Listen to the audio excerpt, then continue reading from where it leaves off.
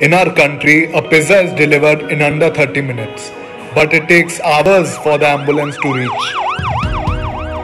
This is the story of Aditya, who is trying to transform the ambulance system in India and hopefully save thousands of lives in this process every single day.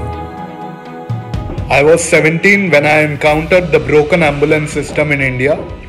My father had a heart attack and we rang the ambulance helpline but couldn't find any ambulance.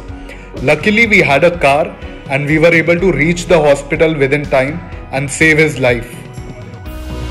The World Health Organization stipulates that for an efficient emergency care, the ambulance to population ratio for every country must be at 1:50,000 people. We have around 25,000 ambulances in the country, whereas we should have around 125,000. Every minute lost, we are losing lives. Aditya, along with his friends, form HelpNow, an aggregated network of ambulances interconnected through GPS, which drastically reduces the time it takes for an ambulance to reach the patient. We have developed a software that aggregates all the ambulances in a city using a GPS device.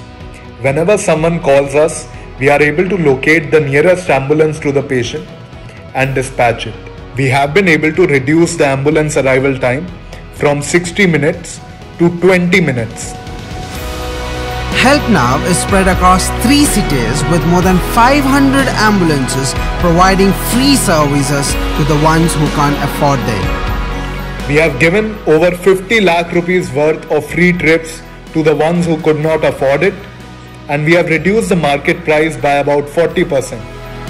Aditya expects to add more than 100 ambulances of their own by the end of this year.